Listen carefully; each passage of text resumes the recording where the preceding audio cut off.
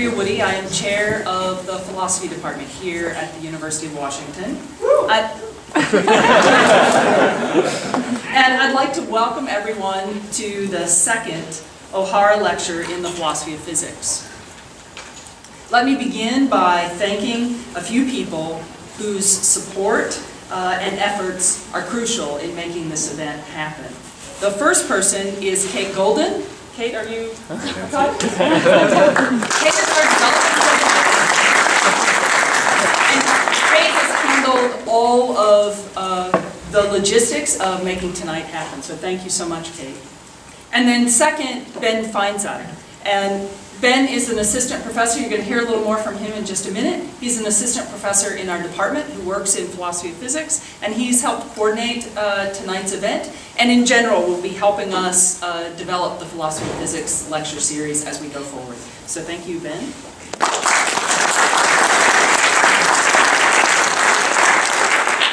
And then finally, and most importantly, I want to thank Patrick O'Hara and Katarina Randolph, whose financial support makes this event possible, but even more than that, their support for intellectual curiosity and the development of public appreciation of science generally is the driving force behind this series. And so, Patrick, please know how much we appreciate the support. We share with you the belief that these sorts of events are incredibly important. So thank you so much.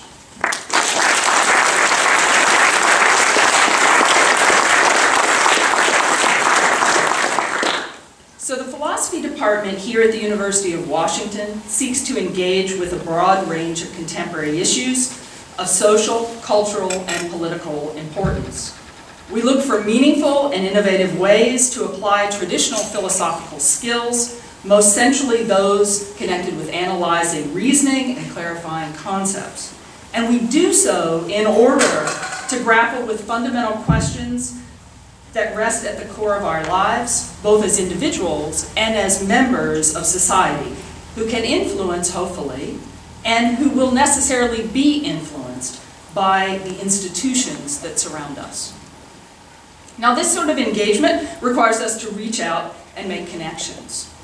We have faculty who work with the UW Center for Sensory Motor Neural Engineering, the Medical School, the Evans School for Public Policy, College on the Environment, the departments, and various departments including classics, Germanics, history, dance, political science, and Jewish studies, just to name a few.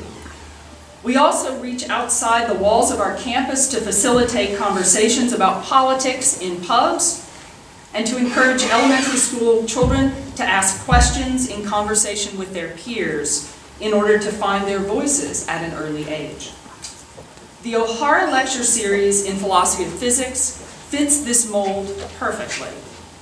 In conversation, Patrick O'Hara will elegantly express his desire to create forums for broad engagement with the remarkable achievements of contemporary science.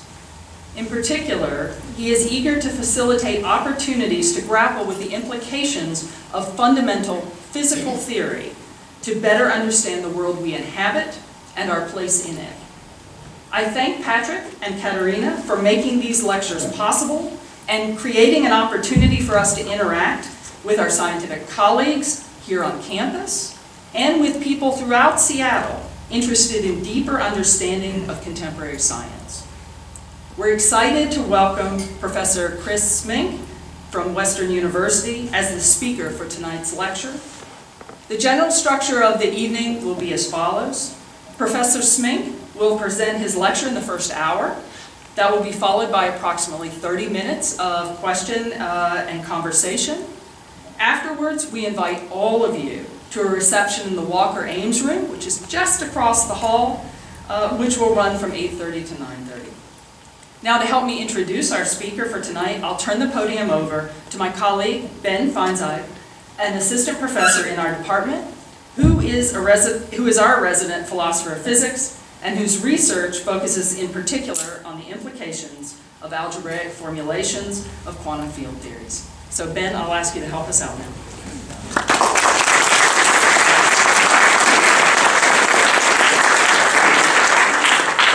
So the first thing that we should do is also thank Andrea, who's been helping us to organize this event as well, so let's give her a round of applause.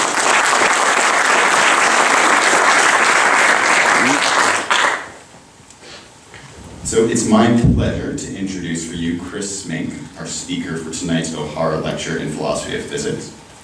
Now, Chris is an exemplar of a very special kind of philosopher of physics and a philosopher of science who engages actively with contemporary science and working scientists. Now, for a long time, philosophers of physics didn't do this, or at least didn't do it enough.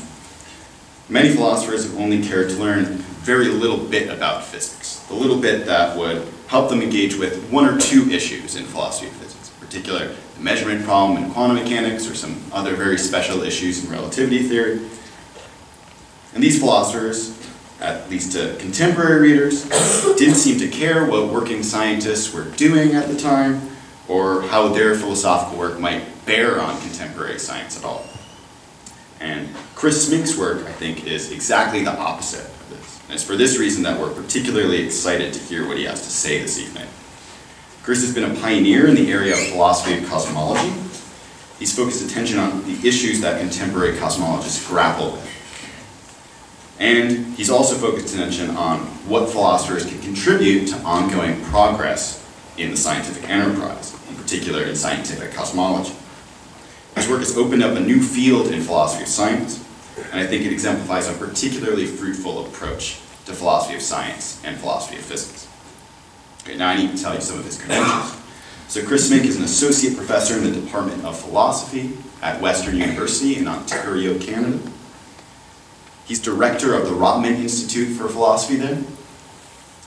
He's also currently one of the lead investigators on the collaborative project called Laws, Methods, and Minds in Cosmology, which is supported by the John Templeton Foundation. He's worked on many different topics in the philosophy and foundations of physics, from particle physics to the history and mathematical foundations of general relativity, and even Newton's physics and metaphysics. His publications include some major edited collections, including The Genesis of General Relativity and the Oxford Handbook of Newton. His main research area, though, is the topic that he'll be talking about tonight, that is scientific methodology in cosmology. So please help me welcome Chris Smeenk as he attempts to answer for us the question, how is scientific cosmology possible?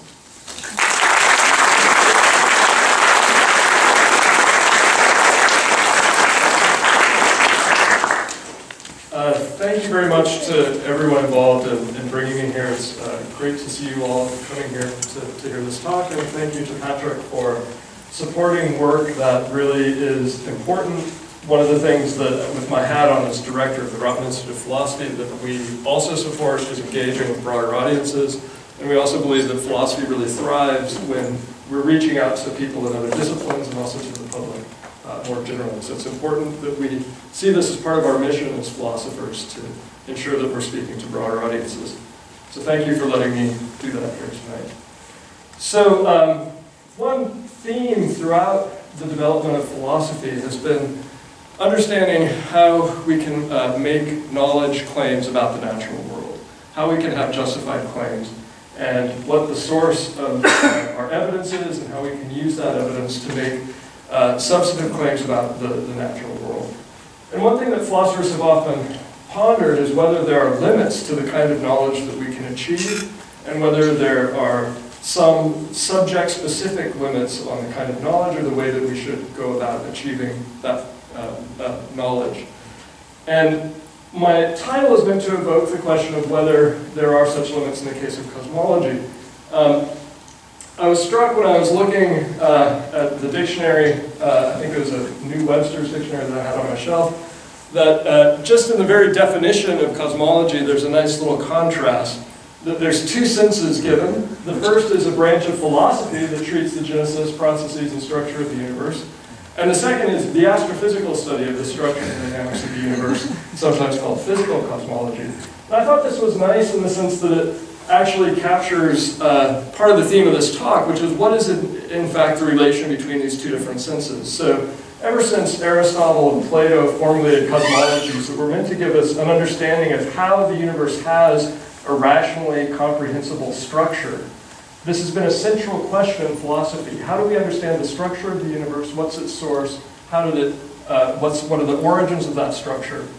And it's within the last 100 years that this has really become an active field within science. And so one way of putting the question I'm going to be focusing on tonight is, to what extent has physical cosmology answered questions of the broad kind of scope that philosophers were considering in pursuing the kind of speculative cosmologies that have been a subject of discussion for millennia?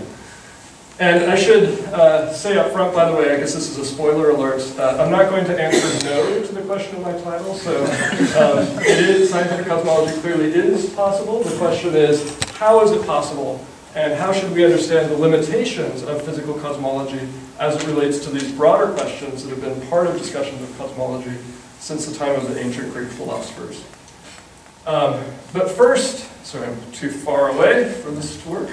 So let me say a little bit about what's happened in the last century, because this has really been the century of cosmology in which we've had really dramatic transitions in how the scientifically educated public, or how the sort of conventional wisdom in the scientific field treats questions about cosmology. So if we go back to around 1900, a little over a century ago, if you had asked an astronomer at the time, it's not clear that there was a completely clear consensus on these questions, but the largest structures that were actively being studied were actually the Milky Way galaxy. There were disputes about whether things that were called nebulae were actually structures outside the Milky Way or within. People had different views about this, but the astronomers were actively trying to discern what the structure of the Milky Way galaxy was and how we were positioned in that. And again, it's not entirely clear just because this wasn't a real focus of discussion at the time, but I think a lot of astronomers probably would have held that the structures we see, like the Milky Way, are static over time, sort of not changing on the largest scale, and perhaps eternally existing. So that would have been something like the conventional wisdom in 1900. Things changed in 1917. That was when Einstein published a paper in which he first considered using his new theory of gravity, general relativity, to construct a model of the entire universe, a cosmological model. So in some sense, the idea of describing the entire universe as a solution to a set of equations really originated in 1917 with this paper of Einstein's. Now I say here that he introduced the idea of dynamical cosmological models. That's actually not something, the fact that he didn't introduce this is what Einstein later called one of his biggest blunders. What he actually did in 1917 was introduce a static cosmological model. So I said that the conventional wisdom would have held that the universe is probably static. And Einstein's first cosmological model, he kind of forced his theory to give him a static model. But in fact, as people discovered a few years later, the most natural solutions within his theory were dynamical, meaning that at the largest scales, the universe is changing over time. It evolves with time. And that's a fairly natural consequence of his theory. So,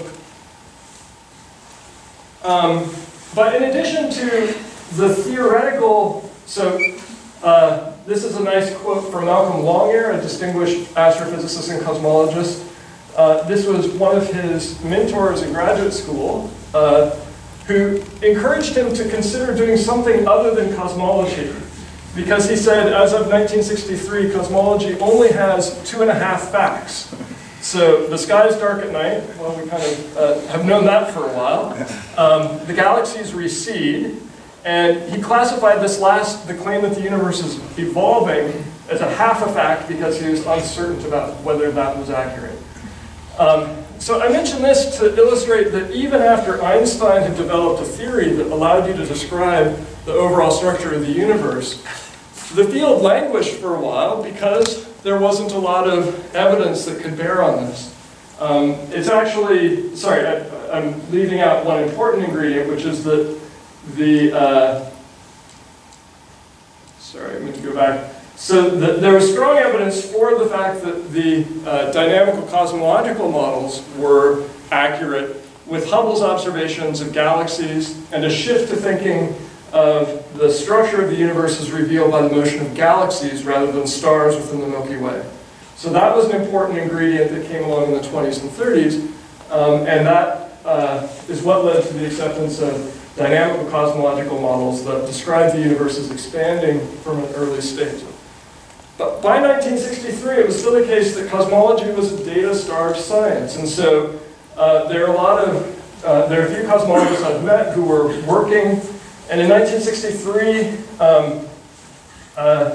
it would have been as common to have a talk that would have been in the philosophy department rather than the physics department if you were working in cosmology, just because it wasn't a particularly active field.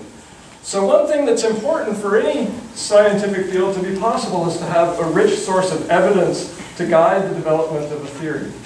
And that's something that occurred in cosmology. There's one particular source of evidence that was discovered just over 50 years ago.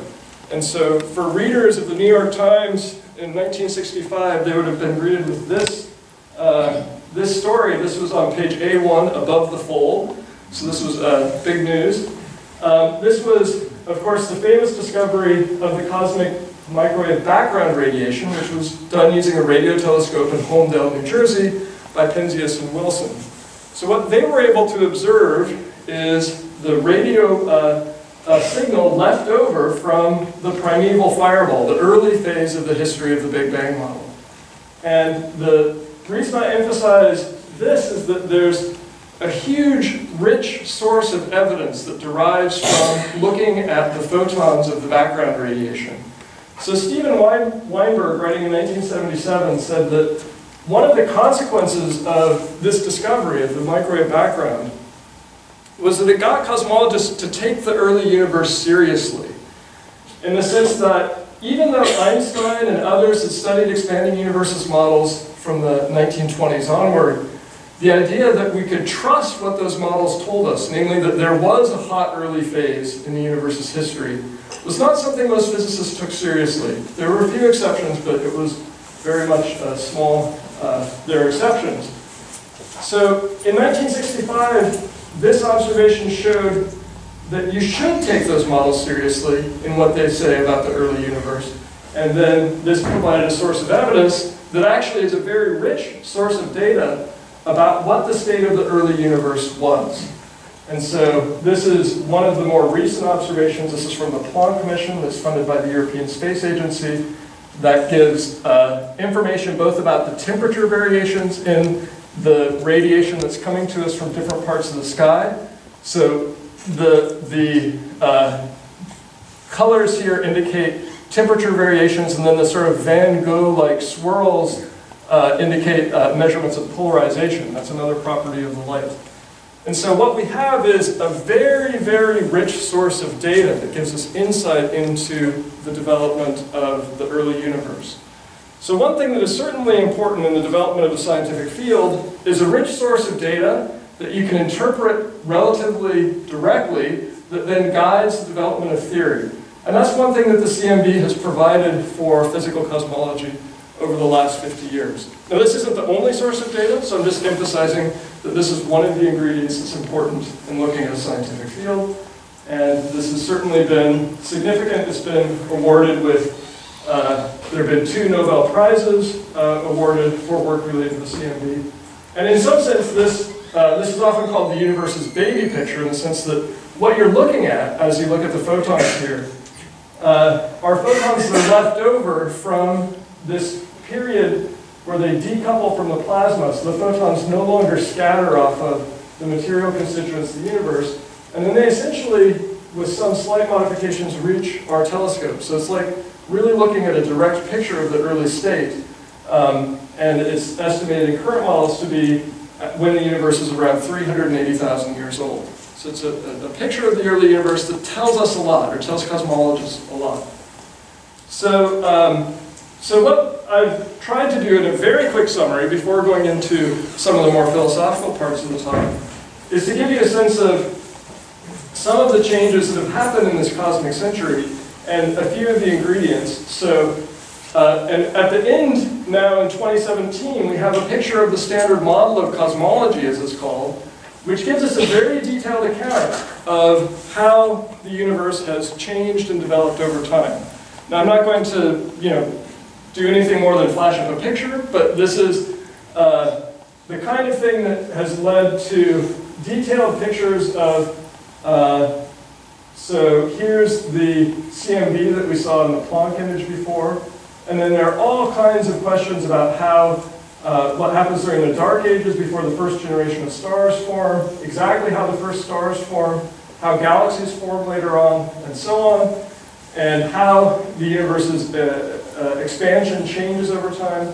We have, within a century after Einstein first sort of opened up this field, a very detailed picture of the historical evolution of the universe that has a number of features that really give us confidence that aspects of this are on the right track.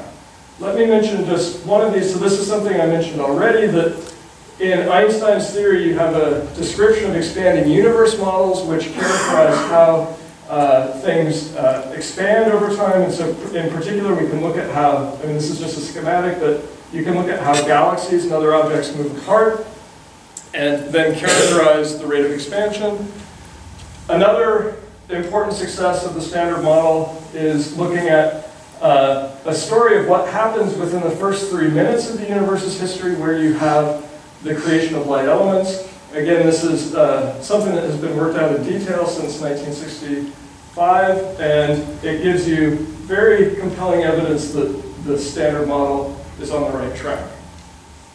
But let me now shift gears to focus on two different things that this account of cosmology has achieved. There are two different things going on. So one is developing a historical reconstruction, explaining how the universe is structured and how that has changed over time, which I've given you a very sort of short overview of. And in that development, we're using physics that has been developed for other reasons. So we have other reasons for accepting Einstein's theory of general relativity. It works in describing other things. In the account of how the elements formed, we're sort of taking nuclear physics that colleagues have developed for other reasons and asking how that applies in the early universe. So we have a lot of physical knowledge which we're then extrapolating and applying to the universe as a whole, and that gives us a way of understanding the universe's historical development. But there's also a different way in which cosmology is important, and this has become more important, especially recently, that we want to also discover new things. We want to discover novel physics using cosmology as the primary testing ground. So there are some aspects of physics which only show up in cosmology. So the only way that we'll be able to determine properties of this new physics is by studying cosmology. I think this actually brings in new challenges. So how is it that we can use cosmology to justify new ideas in physics or to discover these new features of physics? So note that in the case of the reconstruction, we're really looking at physics that has sort of independent credentials. We've already been convinced that we know how nuclear physics works, and we're taking it off the shelf and applying it. In this case, we're using cosmology to justify new physical theories. And the challenge that arises is that cosmology isn't like other aspects of physics. So in particular, if we're really talking about aspects of the universe as a whole and not subsystems of the universe, that's very different than other aspects of physics. And the universe is only given to us once. The universe is unique. It's not something that we can take samples of or run experiments on. And the question that I'm going to be focusing on for the rest of the talk is, do these distinctive aspects of cosmology lead to specific new challenges that are different in cosmology than in other areas of physics? So let me be a little bit more specific then and think about three questions. So because of these features of cosmology, this distinctive aspect of it, are there limits to what we can know about the cosmos? Are there specific limits that arise in cosmology because we're trying to formulate the theory of the whole and because we have a unique object? Secondly, does cosmology require some new kind of method? Is there some alternative to the way other physicists work that cosmologists have to adopt? And finally, what principles or assumptions does cosmology require? Again, are there distinctive principles that come into play in understanding the structure of cosmological models? Sorry, I keep walking too far away from this to work. So, first I want to say something briefly about some kind of skeptical positions in cosmology that motivate the claim that motivate answers to these questions that I'm, for the most part, going to reject, but at least I'll get the skeptical arguments on the table. And then I want to look at two specific cases where cosmology appears to be distinctive. One is with regard to talking about global properties of the universe as a whole, and then a second is looking at the origins of the universe. So we can go back to Kant. So Kant was actually, surprisingly, he made some contributions to cosmology. He was one of the people who formulated the nebular hypothesis that systems like the solar system or perhaps larger systems could have formed by condensing from a nebula. So he was actually thinking about cosmology in a very concrete sense. But he was also very critical of, in his day, the sort of philosophy and speculative cosmologies that have been developed by Leibniz, both and other people in his sort of philosophical milieu. So he was actually concerned about whether the sort of cosmologies that would have been advocated in a German university at the time were even coherent. And so specifically he was worried about whether we could coherently form concepts that we apply to the whole universe. And so to illustrate the problems he saw, there's a part of the Critique of Pure Reason called the Antinomies, where he formulates arguments, and these are the kinds of arguments that were under consideration by his contemporaries, where he formulates arguments which are meant to be compelling both for the thesis and the antithesis. And the conclusion is not that he will argue in favor of one of these. He actually thinks that there's a confusion going on in the way that these problems are set up. And so in this case, he thinks that trying to argue whether the world has a beginning in time or is finite in space, or the opposite, really results from a mistake. He thinks that we can't actually think of the universe as a whole. That's not something that we can ever experience. We never grasp the whole universe at once. We only have access to parts of it. So it's not a possible object of experience, and that has a particularly loaded sense for Kant. But the response to this situation then is that neither of these is actually a correct argument. Instead, we should think of space and time as both finite yet extendable as appearances. And again, that's a technical term for Kant. The important point I want to take away from this is that Kant is very skeptical of whether we can formulate concepts that apply to the whole universe. So if you want to say for Kant that the universe as a whole is expanding, he thinks that that's not really, you can't really use concepts like that in a consistent way. And this is a skepticism a lot of other people have expressed as well. Is it possible to formulate concepts of the whole universe as opposed to applying concepts to smaller subregions or parts of the universe?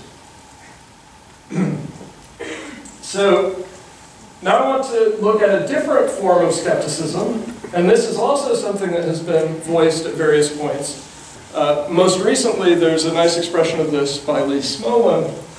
Smolin argues that we shouldn't think of cosmology as just taking local physics and extrapolating it, because local physics, by local physics what I mean is the physics you develop by looking at subsystems, the system you can isolate on your lab bench, think of that as a local system, and then you understand how physics applies to that.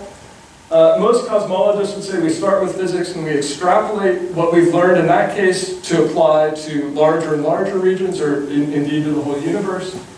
Smolin thinks that that can't work, that there's a mistake in trying to apply the same kind of ideas to cosmology.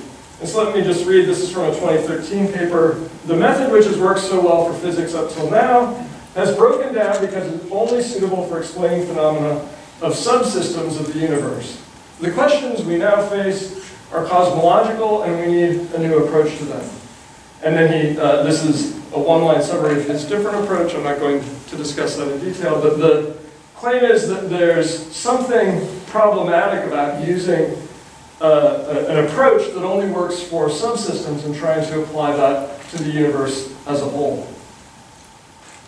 So the problem is that when people have tried to formulate alternative methods that stand in place of whatever it is that we have been doing, namely taking local physics and extrapolating it, it hasn't been a particularly successful endeavor. So there was a similar argument made by a group of British cosmologists who developed what's called the steady state theory. Again, their motivation was that you had to adopt a different kind of methodology in cosmology in order to be able to proceed.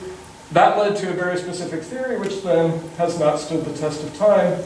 This is one of those rare cases where a theory really does have a clear end date. And 1965 is when the steady state theory passed from this earth. Smolin's idea is more recent, and so it's not as clear how it's going to play out. But again, it's a very different approach to cosmology, which is quite speculative, but it's based on this idea that we should have a different alternative method. So I've stated two skeptical arguments. One is that we somehow can't apply our concepts to the universe as a whole, that's an incoherent idea. And another, that we need to adopt a different methodology in cosmology. In some sense, I think Einstein's 1917 paper actually resolved the first of these objections. He just showed how you could write down a cosmological model that describes the whole universe in his theory. And that cosmological model has well-defined global properties. So in a sense, if his theory is correct, it gives you a way of describing global properties.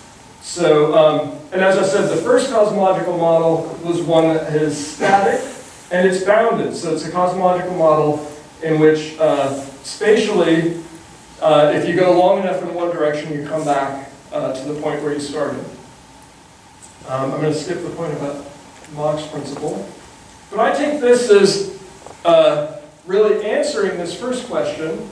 So these were the two skeptical challenges. Can we coherently form concepts of the whole universe?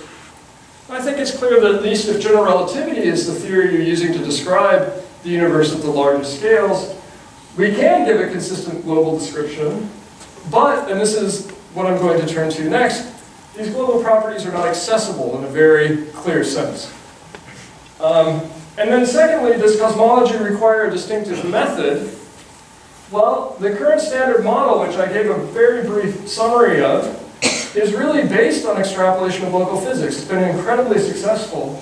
And so far, it doesn't seem that there are really compelling alternatives for an account of method that could stand in place of starting with local physics and extrapolating. So let me now turn to the questions about access. So there are two features of cosmological models as described by general relativity that are essential here. The first is that the speed of light is finite.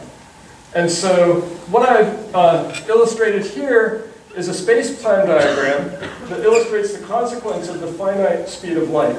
So in this diagram, you should think of time going up and space going across. So think of this plane as representing the surface that we saw a picture of earlier. It's sometimes called the surface of last scattering. And if we, a world line here would represent our galaxy as it's moving along through time, or our world line. So because the speed of light is finite, as you follow a light beam back, as it's going further from you, it's also going back in time because it takes some time for those signals to reach you. And so what this past light cone, as it's called, represents is the region of space-time, the region of the four-dimensional space-time that this model describes, from which signals could reach you. So anything that is within this light cone is something that if there was a signal from that point, it could reach you either going at or below the speed of light. So if there's an event down here, you could get the signal from it. If it's out here, it would have to go faster than the speed of light in order to have it reach you, but that's not allowed according to relativity. There's no signal that goes faster than the speed of light. So what this represents is that if we look at our world line, there will be the passed light cone will intersect a surface of constant time, such as the surface that we saw in the picture of the background radiation. And anything that's further than that is something that we'll never see. The signal from light from that source will never reach us. Well, so one thing to be a little bit more careful about, as time goes on, of course, our passed light cone will spread and it will hit a little bit more. But overall, this marks the horizon, just in the same sense as the horizon of the Earth marks the limit of what you can see. So this marks the limit of what we can see in the space-time because of the finite speed of light.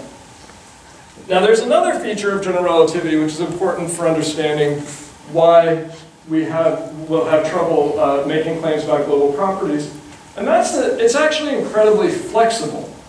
So Einstein's theory, the main equations in Einstein's theory say that in any given small region of space-time, at any given point, there's going to be a relationship between how curved space-time is at that point and how much matter and energy density is present at that point. So that's a local requirement that those two have to match up appropriately in order for Einstein's equations to be satisfied. So the amount of matter determines how curved space-time is, and they have to be in that relationship. But that's only an equation that constrains locally what's going on. And globally, you can actually have all kinds of crazy things going on in terms of the global structure of the space-time. So Einstein had to have this flexibility because you want to describe gravity and all the different ways in which bodies can move around and be configured in a theory where space-time curvature is what you're using to describe gravity.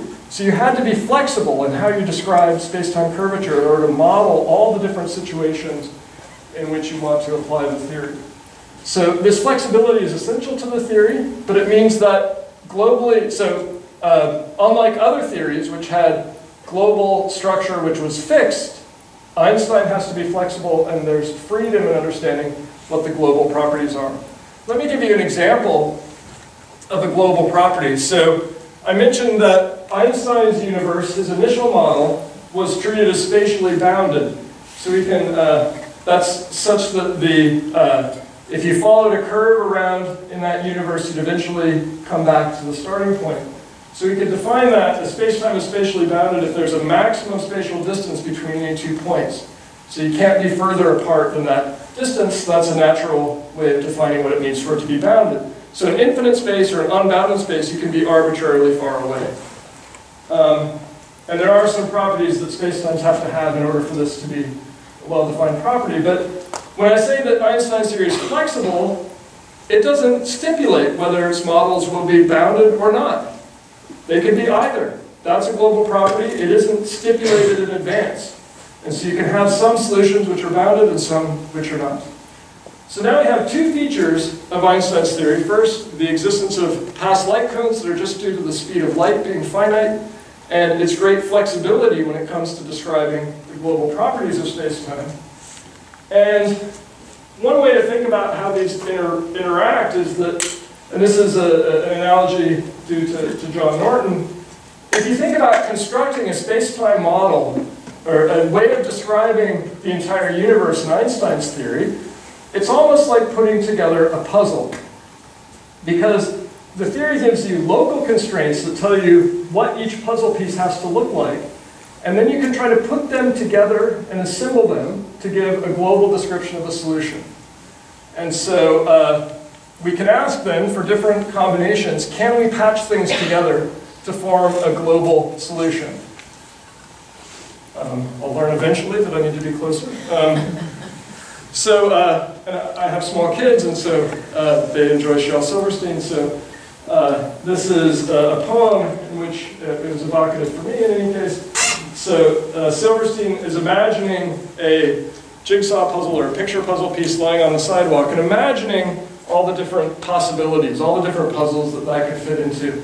Now, I've actually left out all the very wonderful Shel Silverstein style descriptions of the different possibilities. But in this case, we can ask the same kind of question. If we think of the local regions of space-time as something like this puzzle piece, you can ask, what are the possibilities if we're just given the data on our past light cone? That's like one puzzle piece. And what can that be part of? What can that fit together with in order to form a global space-time? And so, if we're given our observations and everything we see on this past light cone, what can we construct? What can we put together to make a full space-time? And so, for example, could we have an unbounded space-time or a bounded space-time? Well, it should be fairly clear that, and this is actually something that people have considered explicitly, if you just take a space-time where you imagine cutting this and then taping it together so that it connects up, it turns out that you can get a space-time that has that kind of structure. It seems bizarre, but you can do that. As long as you wrap it up in a way such that it's a little bit larger than this, the past light cone, you can have a bounded space-time in which this light cone has the features that it has. So you can construct a bounded space-time given the past light cone that you started with. And so this is a case where John Manchak, who was here at Washington when he was doing this work, you can actually give a very clear description of the possibilities where you can ask, which space-time do we inhabit given the information on our past light cone? And there's a large class of spacetimes that will be indistinguishable in the sense that the past light cone that we happen to have could be fit into many different spacetimes. And so we could think about the puzzle analogy here. If we imagine that we have a set of puzzle pieces, which are the data on our past light cones, you can construct a spacetime out of those in one way, but you can also construct a different spacetime by adding perhaps in other puzzle pieces, but every light cone will still have a place in an alternative spacetime. Now, the point of this is that this is just really a very precise way of making it clear that our observations on our past light cone aren't sufficient to determine what the global properties of the spacetime are. You might think that's unsurprising, but this is a nice way of making it precise. So if you ask, what are the global properties? Is the spacetime I'm in unbounded or bounded? And I just give you the data on the past light cone. If that's all you have as the basis for making your decision, you should say, I can't decide, because my past light cone is compatible with either of those possibilities. Now, in light of this, you might ask, well, didn't I say earlier that one of the successes of the standard model is that it uses these expanding universe models to describe the overall structure of space and time? Why is it that, and so this is saying that there's certain global properties of the universe that's expanding and has these structures. Well, in describing the expanding universe models, you typically make an assumption that you can formulate more precisely, but it's an assumption that these different observers, these different galaxies, are equivalent in a precise sense. And so if you make an assumption like that, if you say all of these observers are equivalent, then you can say something more substantial about the global properties of the space-time. But then there's an awkward follow-up question. Well, how do you justify that principle? Because the claim that all the observers are equivalent is a global claim about the nature of space and time. So if you imagine trying to start off from just what you see on your past light cone, you can't directly justify these claims about the global properties of space and time. Okay, so global properties of cosmological models are well defined. We can talk about these. They're mathematically consistent. There's nothing like Kant's worries that arise here. But any claims about them will require something like a principle of uniformity. So if you have one of these principles, if you've assumed that that's true, then you can make claims about the global properties, but otherwise not. Okay, so now I want to shift to looking at questions about the origins of the universe. And this is the last section of the talk. So this is a quote from David Schramm, a cosmologist at Chicago, one of the leading figures in the early interplay between particle physics and cosmology. I just love this quote because it gives you a sense of how cosmologists at the time were looking at the early universe. So it says, 15 billion years ago, an experiment was carried out. This is the experiment we called the Big Bang. It resulted in lots of bits of data spread out over essentially the part of the universe we can see, our past light cone. We know that the original apparatus had about 10 to the 19 GeV, which is pleasing because it's such a high energy scale. But unfortunately, the graduate student who designed this equipment is no longer around. And as a result, she can't tell us what she did. So we have to try to piece together the data on our own to see if we can understand what happened in this experiment. So what was so appealing to particle physicists who started to move into cosmology in the 1980s was that, and I'm sorry, you might not be able to read this that well, but this is just a diagram illustrating that as you go back towards the Big Bang, the temperature and the energy scales go up. And why is that exciting? Well, because if you're interested in novel physical effects that are only relevant at really high energy scales, then you can study them by trying to understand what happened in the early universe. And the Soviet cosmologist Yakov Seldovich called this the poor man's accelerator because it's much cheaper to build telescopes to look at the early universe than to try to build an accelerator that would get up to that kind of energy scale. So it was quite appealing to look to the early universe to try to understand whether we could see signs of new physics at that scale. Because 10 to the 9 GeV was not something, and still is not something that you're going to reach in an Earth-bound accelerator. But there's an important question about how to think about the application of physics to the early universe. There's a concept that George Ellis has called the physics horizon, which is like the horizon before, but it's not something that's due to the finite speed of light. It's just due to our knowledge of physics. And the thing that is exciting about the early universe for people doing fundamental physics is that we go past the point of where we understand the physics well, and so we cross what Ellis called the physics horizon. But that's also a challenge. So what I mean by that, the physics horizon, just the boundary between physics that we can test by non-cosmological experiments or observations, and things lying beyond that boundary are things that we're only testing through their implications for cosmology. Now the challenge is, so can we actually justify theories whose only novel implications lie beyond the physics horizon through their implications for cosmology? Okay, so, and here's some problems. Here's some immediate thoughts about why this is problematic. Well, we can't actually experiment with the universe as a whole. As David Schramm said, the graduate student also didn't leave records of how she designed the experiment, so we don't actually know that much about so let me put the problem in slightly different terms. As we go closer and closer to the Big Bang, our level of ignorance increases. So the way Schramm described this is that we don't know what the graduate student did to design the experiment, but we just know less and less about the early universe as we get to early and earlier times. So that makes it harder to extract information from the experiment because we don't know how the experiment was set up. We don't know what the conditions were in the very early universe in order to make inferences.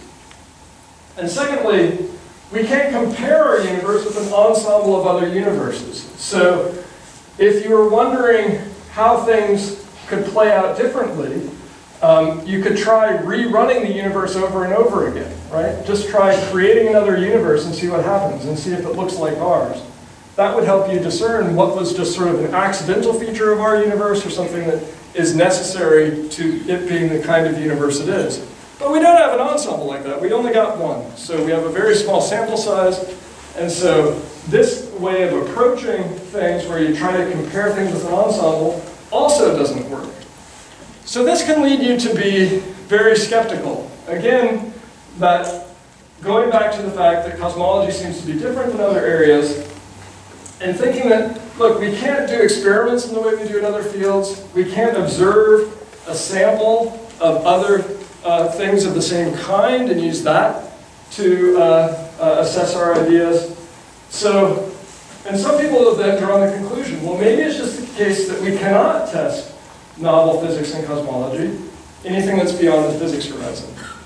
Now, I think that this is an argument that a lot of people have accepted, but I actually think that there's some problematic assumptions about scientific method embedded in this argument. So in order for these two claims to lead to the conclusion, you have to make some strong assumptions about scientific method, which I think are actually quite limited. So let me say briefly why I think that and give an account of scientific method which would allow for discovery of novel physics. So let's think about planetary astronomy as an example. So in some sense, well, until recently, until this discovery of exoplanets, for the time in which the planetary astronomy was developed from Newton up until very recently, we only had one example of a solar system that we could study.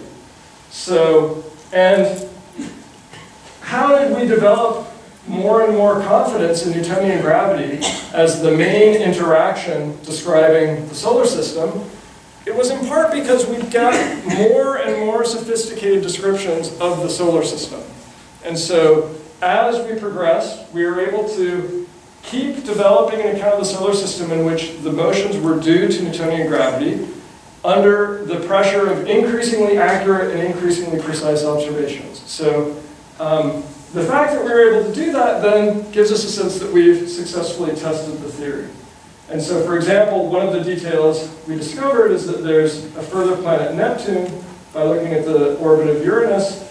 And the fact that we were able to discover the orbit of Neptune based on successfully applying the theory gives us more confidence that we're on the right track. And of course, it's a much more complicated story than that. But all I want to emphasize is that I think there's a natural way of thinking that what we've done is gain more and more detailed information about a unique system rather than looking at an ensemble of systems, and there's really no experimental evidence that's important to this development. And so we have a case that looks like a counterexample to the claim that you can't justify a theory without the kind of experiment and observation that was assumed in the previous argument. So the question then is, can we think of this kind of approach as it applies in the early universe? So what I'm arguing is then that we should think of testing a theory as more like a long-term achievement. And the question is not evaluating the theory initially, but how stringently is the theory tested through further research and the development of further ideas based on it. And so the way I think about what I mean by how stringently is a theory tested, if you accept a theory as the way of understanding phenomena, you're in some sense taking on a risk. The theory could be incorrect. And the question is, how do you manage that risk? How do you keep from being convinced that the theory is right, even though it's in fact wrong? And I think if you look at history of physics, there are various kinds of methods that you can see at work in the development of physical theories, which you can think of as ways of trying to mitigate the risk, ways of trying to convince you that you're on the right track. The one that I mentioned is that new discoveries that are independently confirmable convince you that you're on the right track. So Neptune was discovered based on its perturbative effect on Uranus, but then of course you can take the telescope and see Neptune directly. So there you have an independent way of confirming that the physical detail you discovered due to its gravitational effects is actually present. And so you've discovered new features of the solar system based on your use of the Newtonian theory.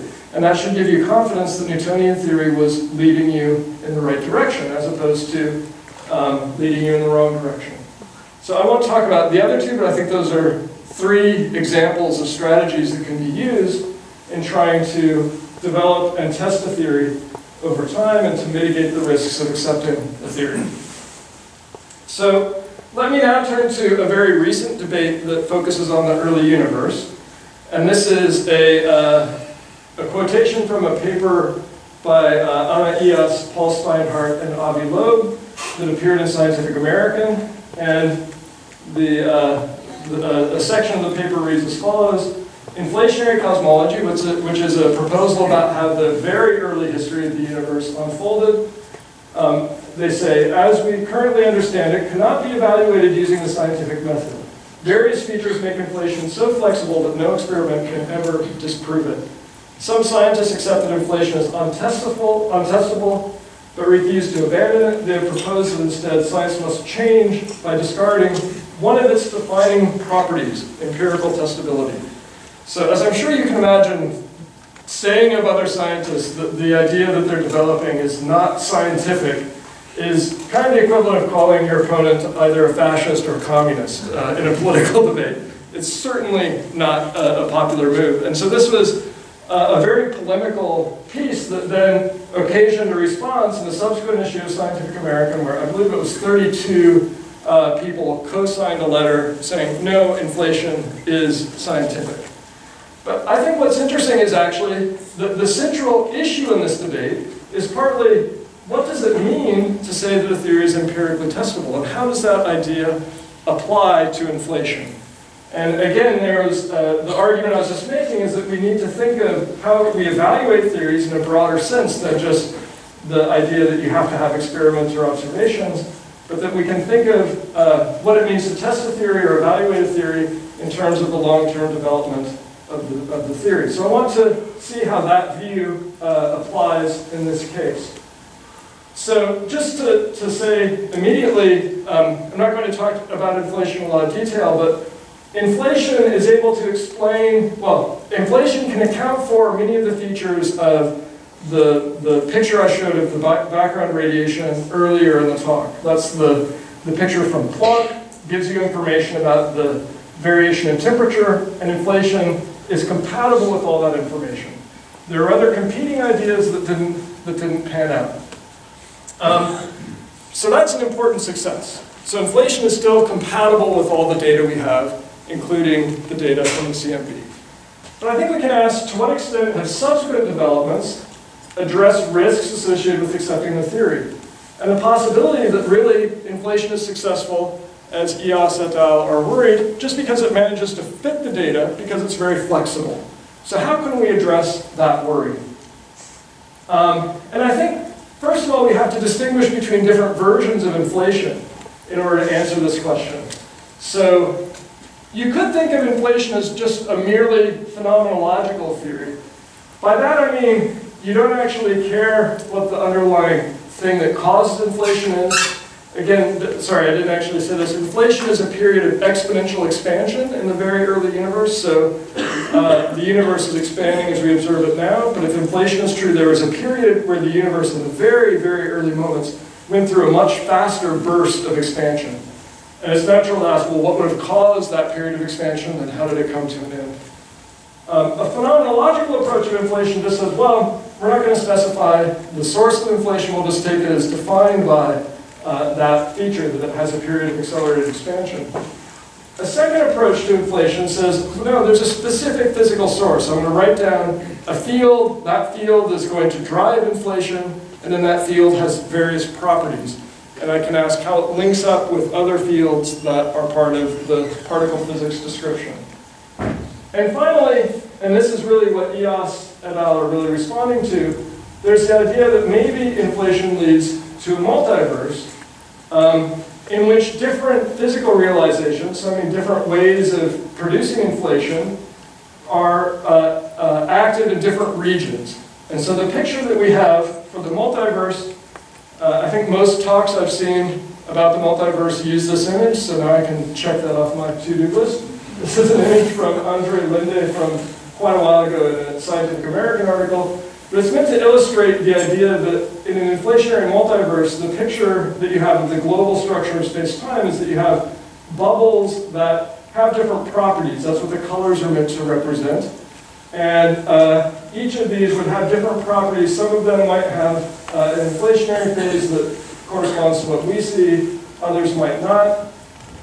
But the way that you explain the properties that we see in the CMB on this account is that there's somewhere in some parts of this ensemble will have physics that's compatible with what we observe.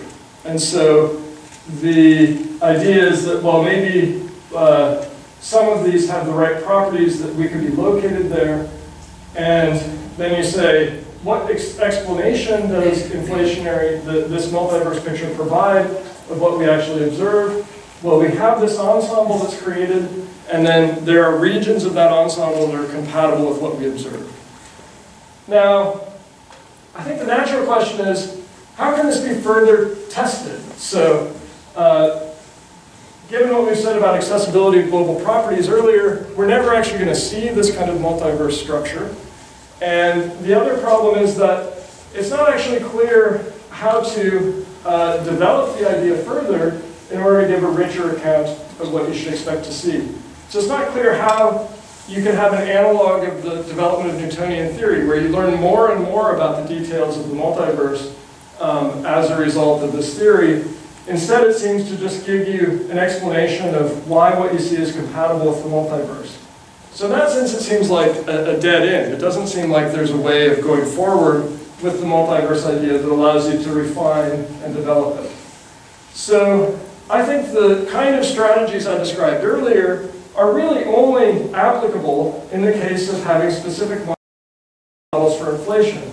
So in that case, if you have not just a claim that inflation occurred, but a specific model describing how inflation occurred in the physical source, then you can try to discover new features of the early universe, develop a more detailed account, or fix the properties of the inflaton field, and apply some of the strategies I noted earlier. And here the challenges really don't have anything to do with the uniqueness of the universe, which is what was originally worrying us about scientific method in this case. Instead, we have challenges just based on how many constraints do we have on the space of models of this type? How much do we know that would allow us to specify what the models must be? Do we actually have independent access? Could we do anything like seeing Neptune if there was a prediction that there was some physical detail that had to be in place? Or do we lack that kind of independent access? And finally, there is something that is specific in this case, which is that we don't know that much about what happened before inflation, and so there's always the possibility of playing off changes to what happened before inflation with inflation. And that's a specific difficulty because of the case of cosmology, that we know even less as we go further and further back. So what I want to emphasize is just that these challenges actually seem more kind of prosaic challenges about how we go about testing new areas of physics where we have limited access. They don't actually seem to have a lot to do with cosmology specifically and the worries about the uniqueness of the universe with which we started. So in essence, then I'm arguing that there are really important challenges to making the case in favor of inflation, but I don't think you can track them back to the uniqueness of the universe in the way that they sometimes are. Okay, so let me close now with response to the questions I started with. So I had 3 questions. What are the limits to what we can know about the cosmos? Does cosmology require a distinctive method? And finally, what principles or assumptions does cosmology require?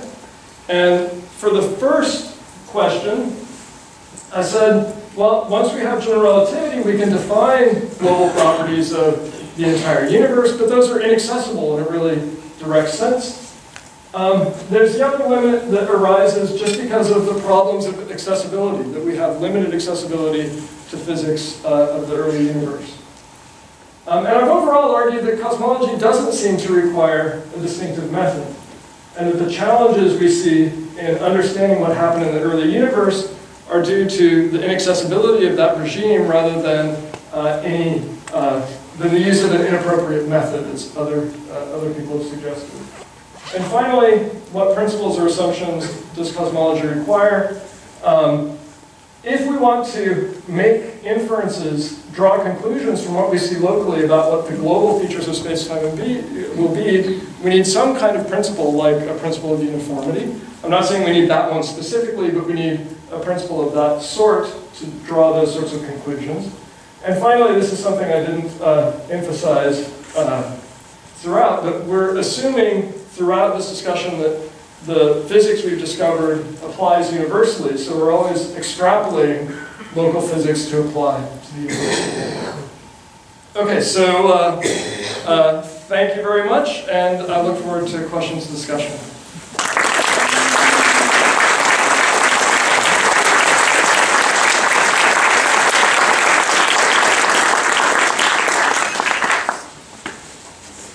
So now we have a few minutes for questions.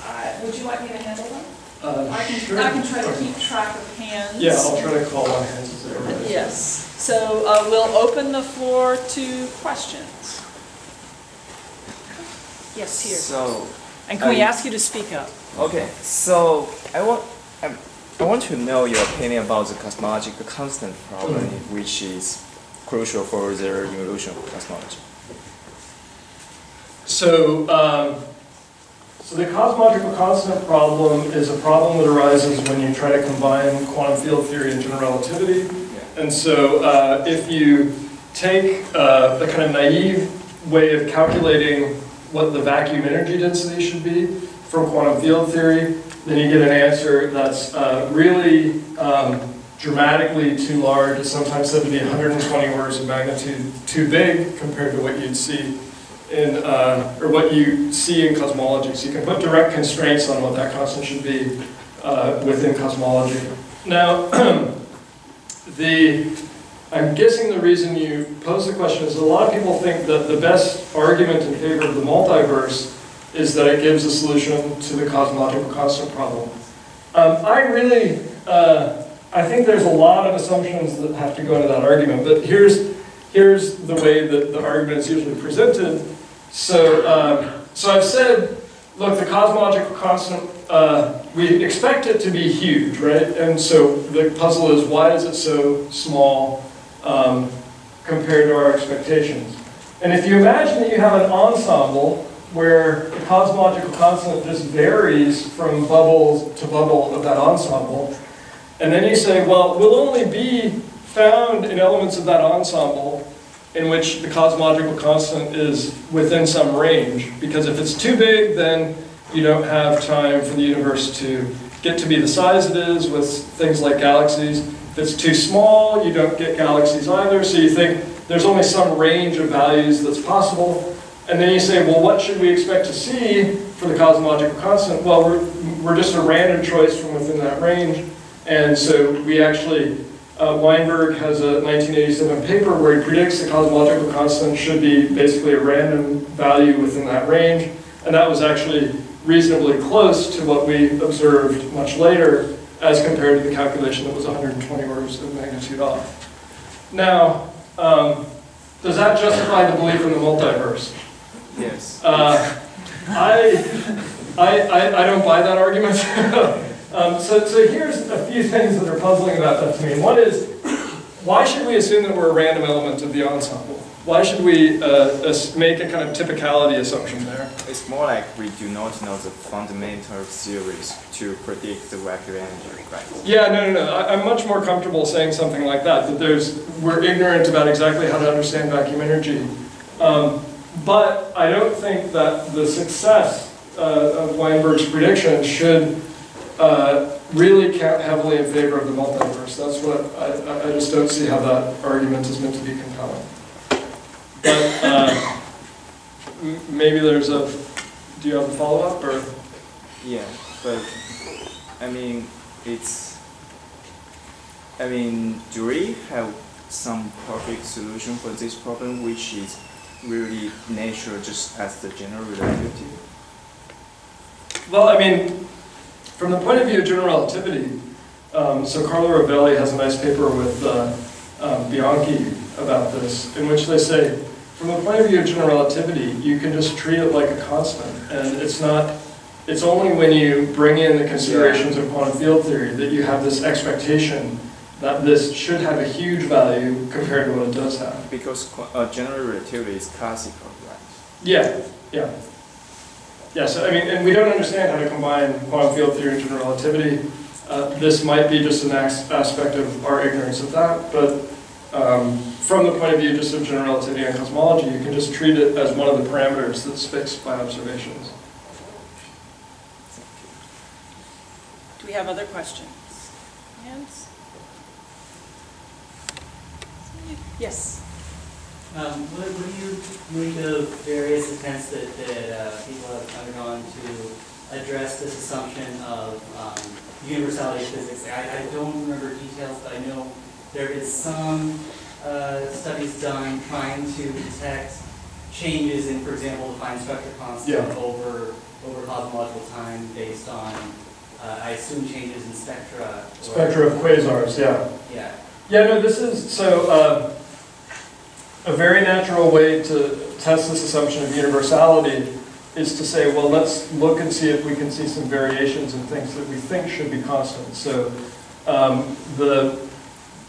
there's a really cool example of this, which you might not have heard of. This is a region in Africa it's called the Oklo phenomenon, which is that there's a spot in, I forget exactly where it is, but there is a uranium mine where they discovered that some of the uranium had undergone fission reactions. The isotope ratios were wrong. And this was discovered initially in the 60s, and people thought, well, maybe somebody's actually building a reactor or something, so they were very curious about it in the Cold War era. But what they realized later is that this was an area where you had just the right physical conditions. You had water flowing through an area of uranium ore where the water acted as effectively to slow the neutrons down, and it actually was just a natural fission reaction took place.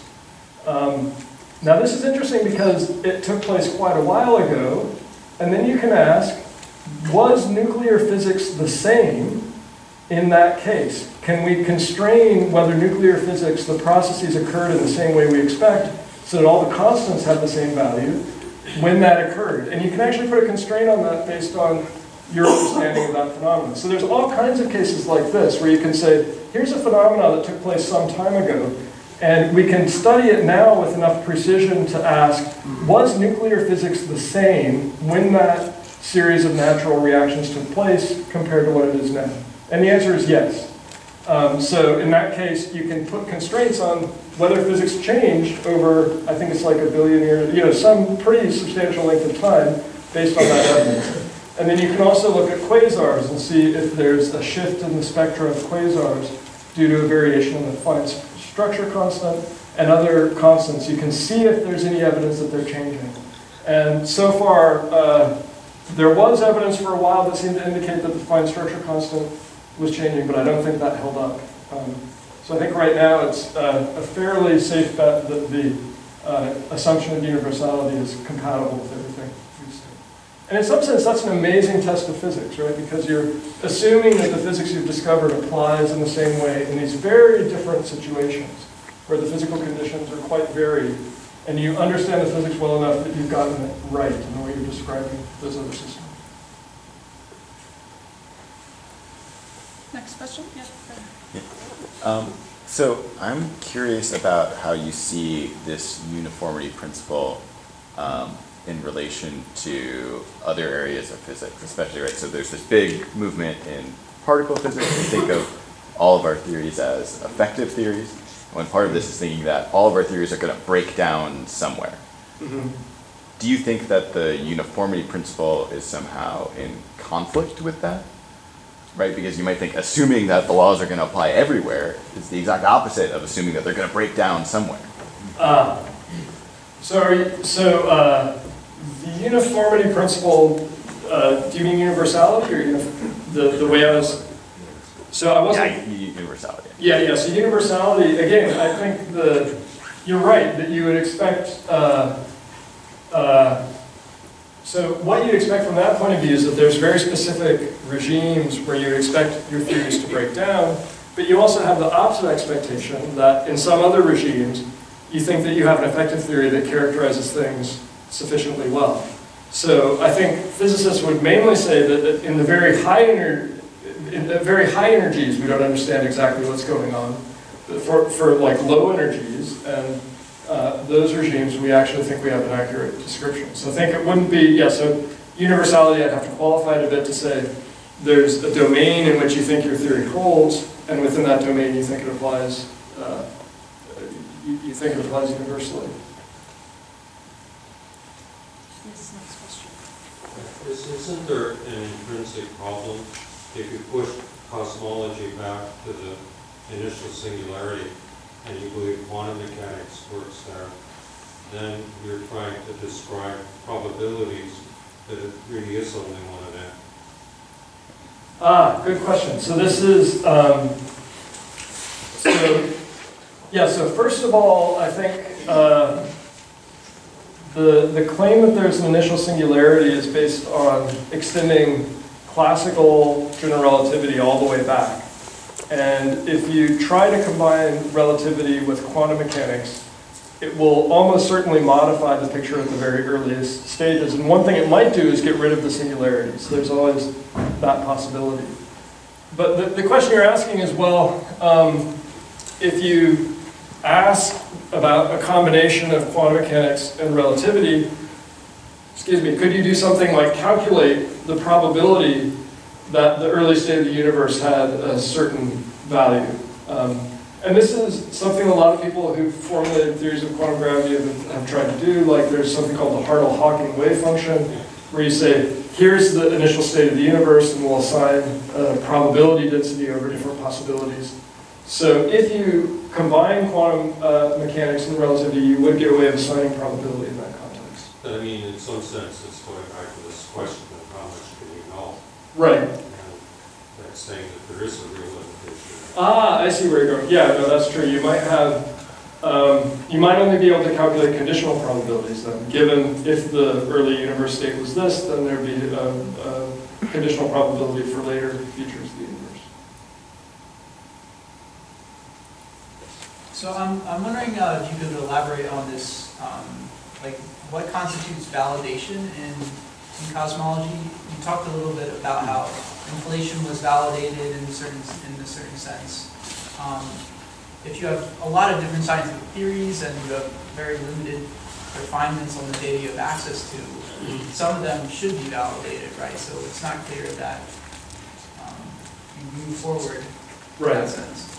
Right, good. I mean, I think the one question is how much of a test has inflation been put to by the current evidence we have? So I said it's compatible with all the evidence we have, but there's a natural sense that you want to say how severely has it been tested, or how much has it really been probed by that set of evidence that we have. And I think there's a lot of ways in which it hasn't been probed that rigorously, and there's a lot of, so one way of asking it is, how much do you put in describing the dynamics of inflation? How much information are you adding? And then how much of that is actually constrained by the evidence that you have available? And the problem is that when you're describing inflation, you have to first describe the features of the, it's usually called the inflaton field, that will lead to this stage of expansion. And then you have to describe features that show how expansion ends in a way that's compatible with the rest of the standard model of cosmology. And that seems to be an independent feature of inflation that you have to sort of put in by yourself. And so I think right now there's a pretty worrisome case that it looks like you can fit the data, but it looks like you might merely be fitting the data, right? So it's an achievement that is compatible with the data, but if you look at other cases from the history of physics, you have massively over-constrained the problem. So it's not, if you ask why do we believe that atoms exist, you can say there's a variety of phenomena that establish what the atomic scale properties have to be in order to be compatible with all the different lines of evidence we have. That's a case where you can say you've massively over-constrained the problem. And that's certainly not the case of inflation. And so I think the worry is that just because of our limitations, because we can't build accelerators large enough, or we don't have other ways of probing the physics at that scale, we might be in the depressing situation of having a theory that's compatible with everything we have, but that isn't over-constrained and isn't sort of really tied down by the evidence in the way that other cases have been in the history of physics. So I think that's my take on the case of inflation right now. It's compatible with everything we see, but I think you can't really say that it's been thoroughly tested by the evidence that we currently have. Are there other theories that are potentially compatible? Like, to what degree is inflation singled out by being compatible? I think that's more controversial right now. I think that, so Eos and Steinhardt and Loeb, well, Eos and Steinhardt push a different view, which has a sort of bouncing universe structure. So rather than having a singularity, you have a bounce. I don't think that, so there's various people working on that. I don't have a good sense of the sort of current state of play. I think there's a lot of people who are quite skeptical of that proposal and whether it actually works out. Within string, so for example, Robert Brandenberger has explored various alternatives that are motivated by string theory, like string gas cosmology. There are a variety of alternative theories that have been proposed that are, as far as I know, equally compatible with the evidence for inflation, but I don't know that even their advocates would say they're equally good theories, in the sense that inflation is actually fairly well understood in terms of how the theory works, and I think some of these others are much more provisional and haven't been worked on for the decades that inflation has. So I think inflation is still the dominant way of thinking. It's still sort of the dominant paradigm, certainly. But as I said, I don't think from a sort of epistemic point of view, it's as tightly tested as other cases in history of physics. Over here?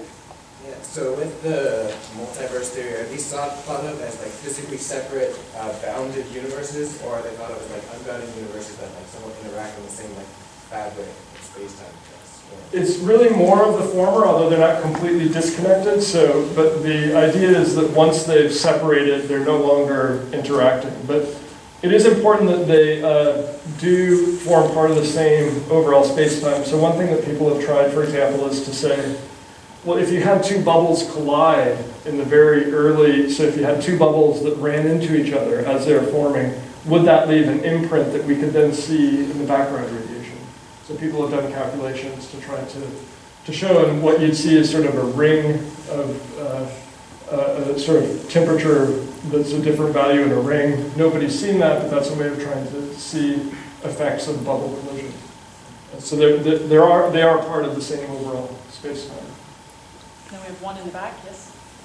Yeah, it's a cosmology talk, so I have to ask you, anything to say on dark matter or dark energy?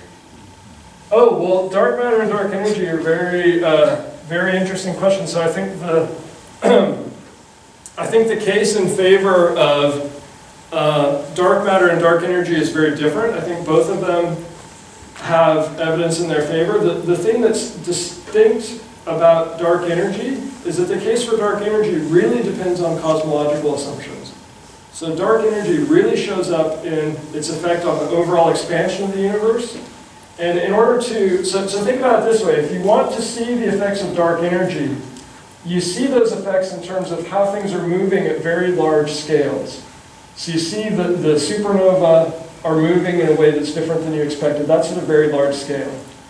And so you need, in order to draw conclusions based on that, you need to have a cosmological model in place to describe how those supernovae are moving and then what they reveal about what energy and matter is present. Dark matter, on the other hand, there's evidence for it on the scale of galaxies. Galaxies are tiny compared to the cosmological scales we're talking about, right? So dark matter, the kind of evidence that you have for dark matter is very different. And actually, there's also cosmological evidence for dark matter, but there's evidence that depends very weakly on the cosmological